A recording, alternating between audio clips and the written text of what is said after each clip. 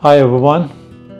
Stroboscopic photography, or sometimes referred to as multiple flash photography, is a lighting technique that allows you to capture subject's movement in a single frame by firing a flash multiple times during one long exposure. Instead of freezing only one instant in time, the flash creates a series of still frames that trace the movement's path.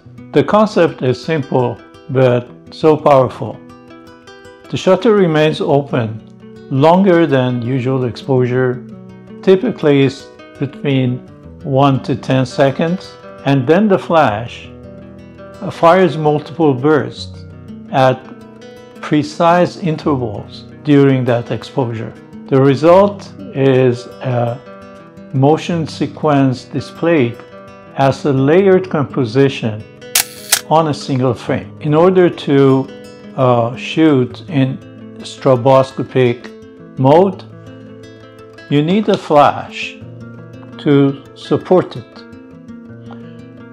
Today I'm using this Nikon SB910 and other flashes like SB5000 or other brands, and even the third parties sometimes offer this stroboscopic mode. Also, you need to set your camera for shooting stroboscopic photography. Before shooting any photos, I'm gonna show you how to set your camera for stroboscopic photography and also how to set your flash.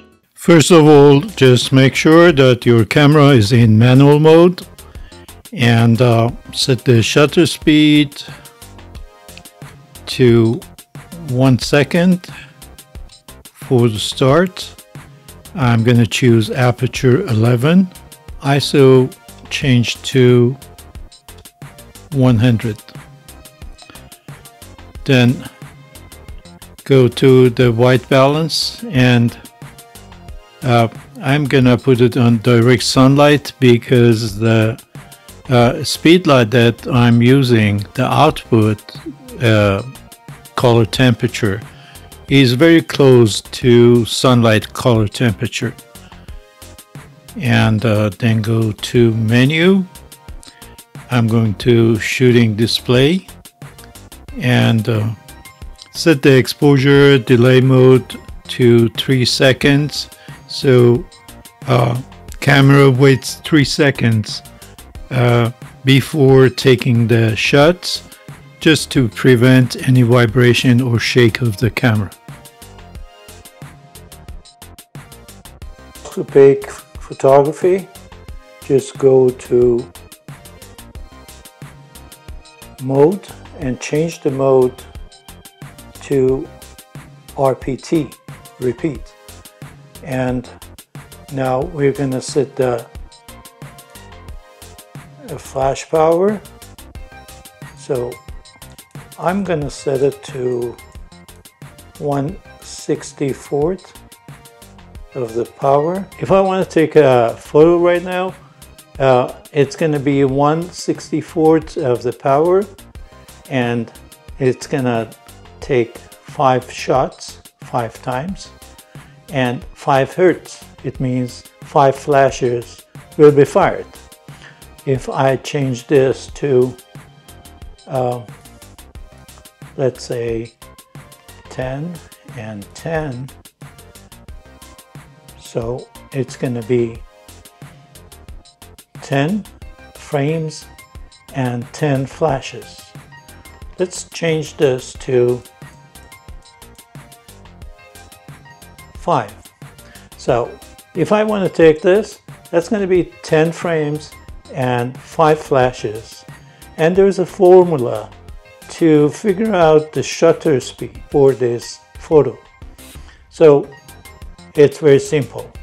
10 divided by 5 equals 2. So you can change the shutter speed on your camera to 2 seconds.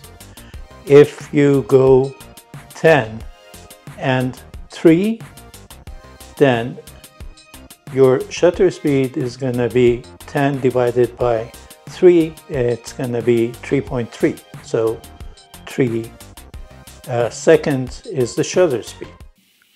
To shoot multiple exposure flash, need to stabilize your camera on a tripod, and this shot has been taken with 10 times and 5 hertz. This shot was taken at 10 times and 10 hertz, meaning that 10 frames and 10 flashes. And this photo was taken with 20 times and 20 hertz. 20 images, 20 shots, and 20 flashes. In stroboscopic or multi-flash photography, the hertz setting on your flash controls the frequency of the flashes per second. And what happens when you increase the frequency? The flashes occur closer together in time, meaning the intervals between each flash are shorter. On your final photo, assuming long exposure, the subject's motion trail will have more steps or positions recorded within the same frame. The spacing between each frozen position of the subject will appear tighter and closer. When the flash doesn't fire, the camera is going to pick up the ambient light, and what you get, it's a trail of light. Stroboscopic photography can be used in sports to analyze a tennis serve or a basketball dunk. Also, it can be used in science and technology, let's say study the trajectory of a bouncing ball, and it can be used in dance and performance, showing the multiple positions of a performance or a dancer in a graceful single frame. The stroboscopic or multiple flash photography is one of the most striking ways to visualize movement. By carefully balancing shutter speed, flash power, and frequency, you'll be able to create images that looks like a flip book frozen in a single frame. Whether you're a sport photographer analyzing movement, an educator explaining physics, or an artist experimenting with light, with stroboscopic flash, you can capture a sequence of actions in a single frame, not just a single instant. Thank you so much, guys, for watching the video.